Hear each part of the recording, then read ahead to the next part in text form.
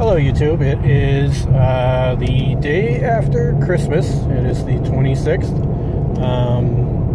I'm just doing a short video just for those of you out there who are running methanol injection. Got my Snow Performance Boost juice down there on the floor.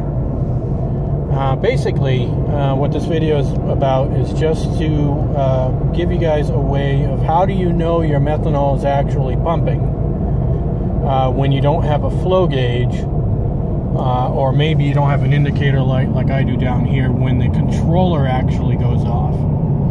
The indicator light's that little LED to the left of the arming switch.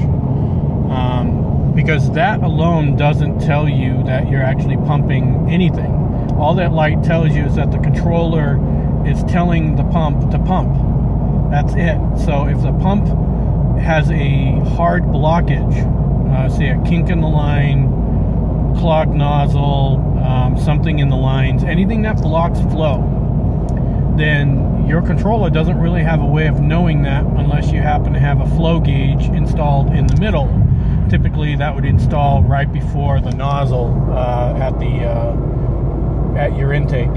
So the way you check that you are actually pumping methanol is you want to look on your gauges at this gauge right here. You want to look at let's see if I can get this in, man, when I'm driving. So short-term fuel trim, it's the upper right hand corner one.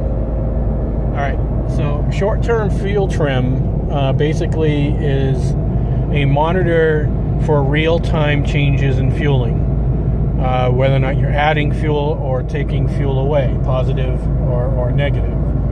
And essentially how you know if your methanol is working, how it's actually pumping in, is you should see when you're under wide open throttle, when this light's on telling you that the controller's saying pump methanol, you should see the ECU pull fuel, because it's going to start going rich once that methanol starts pumping, so it's going to pull fuel from your injectors. That's what you're going to look for. You're going to typically look from anything around a -4 or -10. You can sometimes even see a -20. Like on here, my max is -28 and +22. So that +22 is probably a lot of fuel prior to 10 psi. Is being added by the system and then getting pulled once your methanol starts spraying.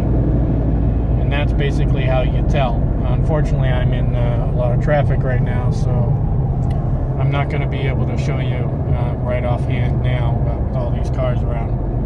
But that's basically how you're going to tell.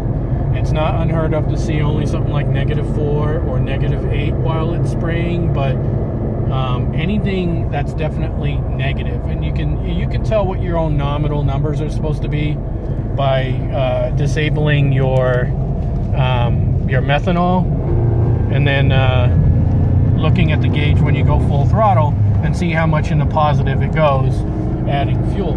Actually, I might be able to show you right now. Since I'm already in, I'm in 5th gear, and I'm going to floor it. We should see that number go positive for a short bit, and once at 10 psi, I should go negative. 10 psi, say -8, -7. So that's basically how you do it if you don't have a flow gauge of any type, so you know what's going on. It's always very important to look at your AFRs, look at your boost, look at your air inlet temp. I also happen to look for ignition correction, just because I want to see that my timing is being advanced or not. When you get, I also, by the way, look at knock count, lower right hand corner. If you start getting knocked, like I have no knock count right now because my gas is fine, methanol's working, so I've got 93 octane running like it should. If I had bad gas, that knock count would be through the roof, like 6 to 8 or something like that on that pull. And then you'd start seeing ignition correction. It'd be pulling timing, so I'd get negative numbers on the ignition correction. Right now, if you look at it, all I got is positive 1.58 is the max, and 0 for nits. It hasn't pulled timing because everything's right on point. And of course, my AITs are 62 degrees. Actually, it's 58 out today, believe it or not. Day after Christmas, and it's almost 60. So that's pretty much it. Just a short clip. Hopefully that gives you guys some good information, especially when you don't happen to have a gauge to view it. It's very important to make sure that your methanol is pumping like it's supposed to. You could end up running into an extremely lean condition if it doesn't pump at wide open throttle and potentially detonate your motor. So I hope you guys like this short little clip. If you have any questions or comments, please leave them below, and I hope all you guys are having a good holiday. Bye-bye.